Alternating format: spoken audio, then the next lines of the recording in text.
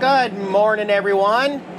Happy day to you. I've got my vlogging camera set back up here in the RV. It is a beautiful day in Alabama, but I'm leaving Alabama today. Time to get on over into Florida and go see my buddy RV Prepper Wayne in Panama City and check in. So it's a 3-hour driving day. I'll stop at anything interesting or quirky, and thanks for joining me, guys. I'll be uploading this video with some Nomad internet. There's a link below in the video description if you need some unlimited, high-speed mobile internet. Thanks for joining me, guys.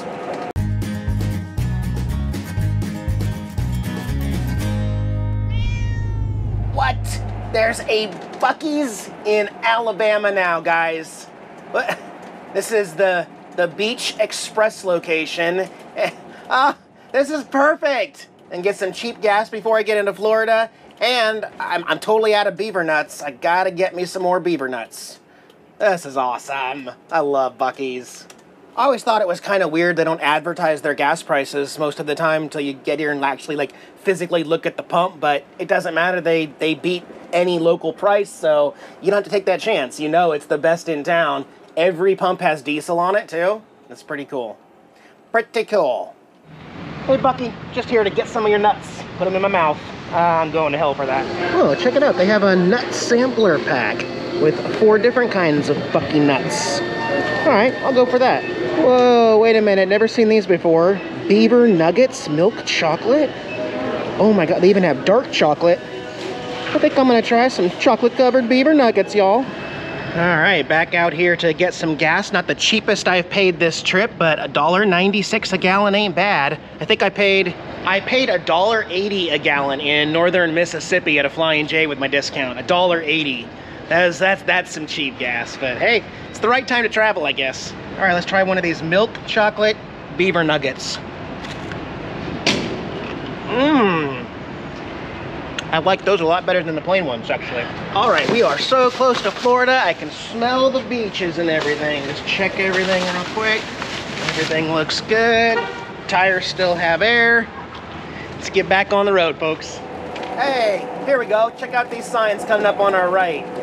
The Florida state line, Escambia County, and Florida welcomes you. Look at those palm trees.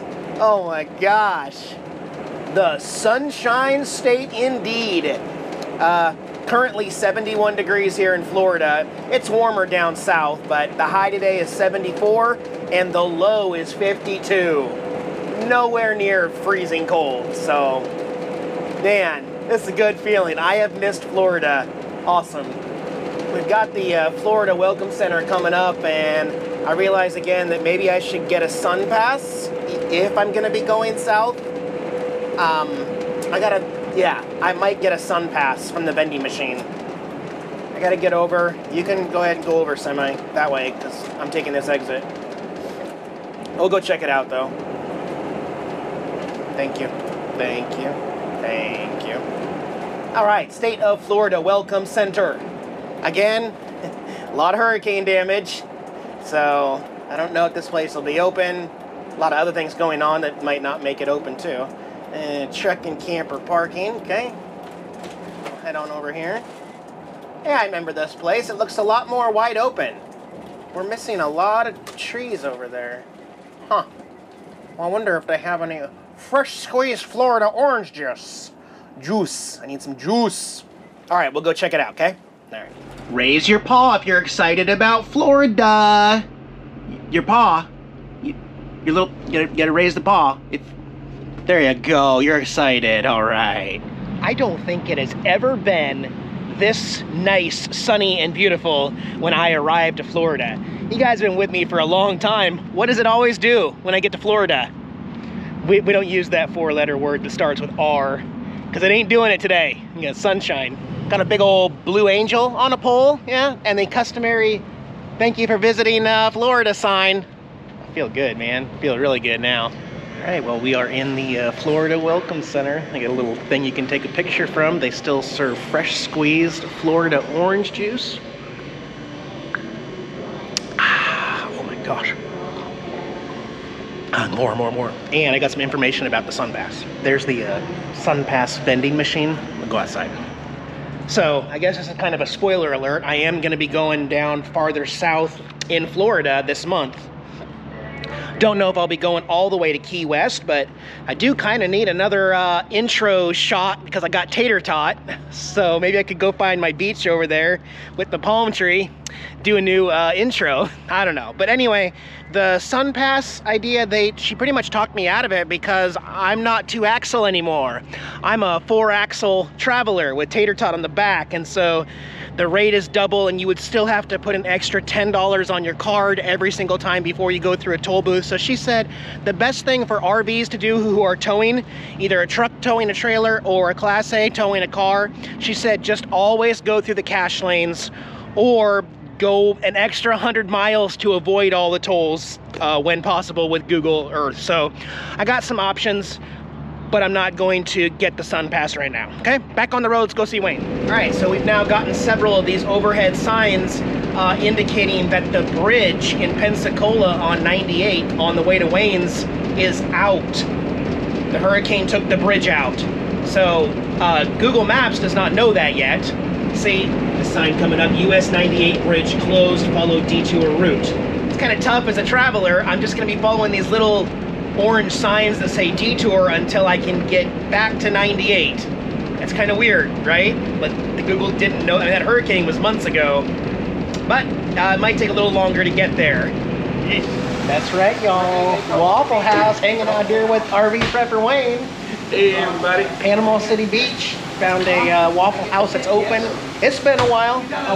There's one more person down there, but you see those palm trees out there? Yep, we're in Florida, folks. Woo! I got my burg for my Murph. That is delicious. What'd you get, Wayne?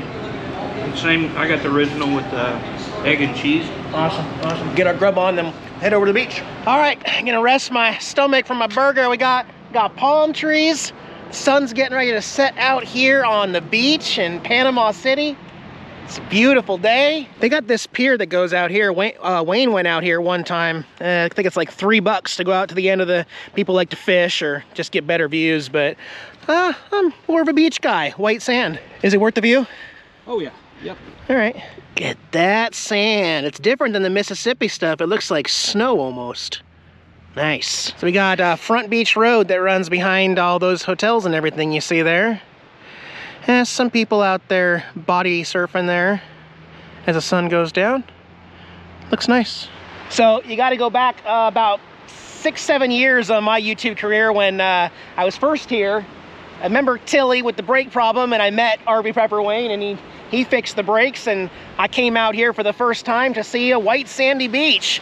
Northwest guy that's used to the Puget Sound gray, dirty sand and murky water, and I saw all this white, crystal clear sand and clear water out there, and I just couldn't stop smiling back then. I still love it. It's still one of my favorite places to be in Florida, Panama City Beach. But with all the hurricane destruction and even this last storm, you know, it changed the whole structure of this portion of the beach, moved a lot of the sand back, and the canal now twists and turns through here before going out to the ocean, so you can't even walk out there. I mean, I could take my shoes off if I wanted to, but yeah, definitely one of my favorite spots. Just come out, listen to the waves, and just enjoy it. It's beautiful out here. And Wayne can't get enough of all these hurricanes. That's why he stays, because he just loves them hurricanes, huh, Wayne? Oh yeah.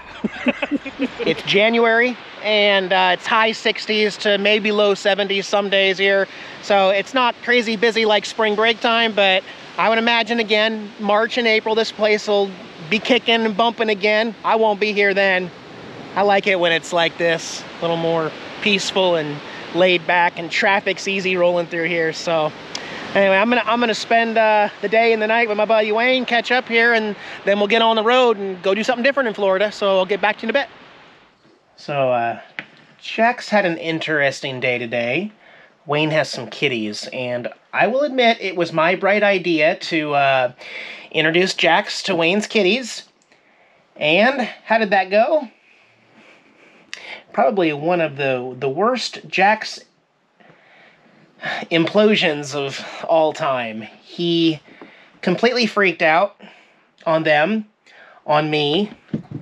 He scratched me. Pretty bad, actually. He drew blood.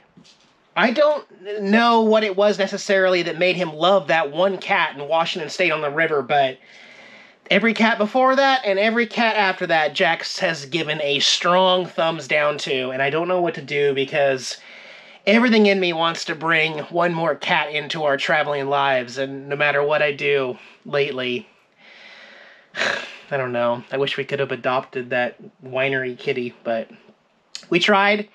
Terrible idea, Eric.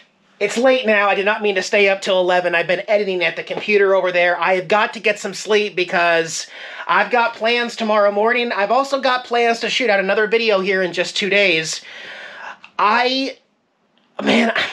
No, I'm not going to do it. I am not going to justify my actions anymore. I love Florida. There's a lot of stuff in Florida I like, and I'm going to keep the variety going. And everyone's going to judge me for that. But where I want to go right now, well, you wouldn't understand. So, good night, guys. I'll see you in a couple days from somewhere magical.